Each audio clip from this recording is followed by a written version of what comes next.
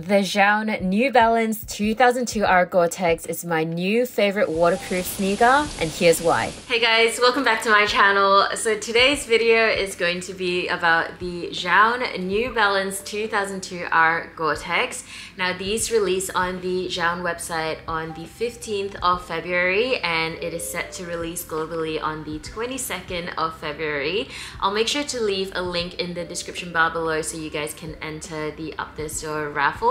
But let's just get into the review, starting off with the box. So you can see that the box is an all-white box with gold accents. On the lid here you can see there is the New Balance branding, and on the side there is JJJJound. And because this sneaker does feature GORE-TEX, you can see the GORE-TEX sticker over here. So these are actually the second time that JJJJound has done a pair of 2002Rs with New Balance. Last year we saw the stone blue colorway, which is this one over here, but the difference between this and the new release is that this features GORE-TEX, which I think is such a nice addition. And the retail price for this is 300 Australian dollars, which initially I thought was a little bit steep, but then if you think about it, a general release GORE-TEX 2002R retails for 280 Australian dollars. So for additional $20, you get the JJJJound pair, which I think is completely worth it.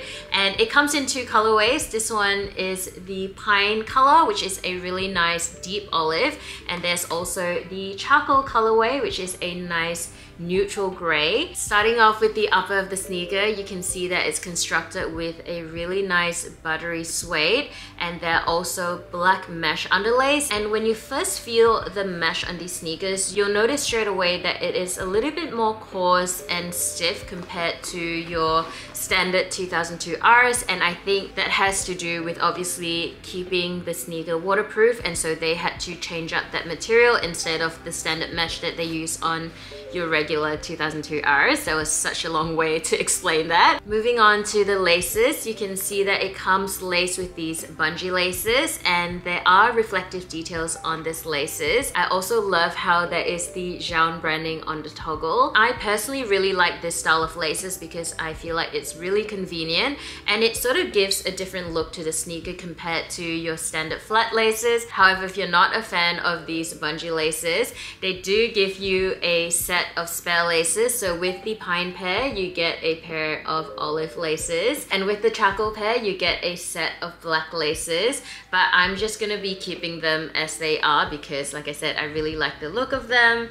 Moving on to the tongue of the sneaker, I actually removed the laces on this one so you guys can see. The tongue is entirely covered in the same mesh material, and it's constructed slightly different from your standard 2002Rs because it does have a gusseted tongue. That way you're able to keep your feet dry, and so moisture or like rain or whatever won't get through, which I think is necessary considering this is a GORE-TEX sneaker. You can see the GORE-TEX tab here on the heel. GORE-TEX is a very fine membrane and it's able to keep the sneakers waterproof, windproof, but also really breathable at the same time, which I think is such a nice addition, and it definitely is ideal for, you know, the weather days out there. Because it is still a low-cut sneaker, you also cannot expect it to be entirely waterproof in the sense that rain or water will get through the ankle collar. You can compare it to like a high top Nike ACG sneaker, for example. But for day-to-day wear, I feel like this is definitely very practical and functional, and I personally just love this release. Anyway, moving on to the midsole of the sneaker, you can see it is in this entirely black midsole as well as the outsole, and these black midsoles are definitely growing on me because initially with the previous JJJJound releases, the 990 V3 and V4s, they had the dark midsole as well, and I wasn't too sure about them until I saw them on feet on a few people, and the more I saw them on feet, the more I wish I gotten a pair as well. So when I saw that they were releasing this, I knew that I had to get them. But anyway, moving on to the back of the sneaker, you can see it has the JJJJound and New Balance co-branding, and you can also find the JJJJound branding on the insole of the sneaker as well. Another thing you'll notice is that it doesn't have any branding here on the tongue of the sneaker, whereas with the previous JJJJound release, You can see the JJJJound co-branding over here, but I think it keeps it looking really nice and clean, so I don't mind that there isn't any branding over there. In terms of sizing, I find that these fit true to size. Because it does have the Gore-Tex lining in there, when you initially put them on, you'll find that they are a little bit snug and a tiny bit more stiff compared to your standard 2002Rs. However, once you've worn them in, they will feel just fine. So I recommend just staying true to size with these ones, and comfort-wise, very good. I feel like the 2002Rs is definitely my choice of everyday sneaker, and the fact that these have the added Gore-Tex lining, I feel like then it is now the perfect everyday sneaker, because the Melbourne weather is so unpredictable because it looks all shiny. It looks all sunny and the next minute it rains. Obviously this will not hold up if it's like flooding or something, but for, you know, those wet days, they are perfect for them.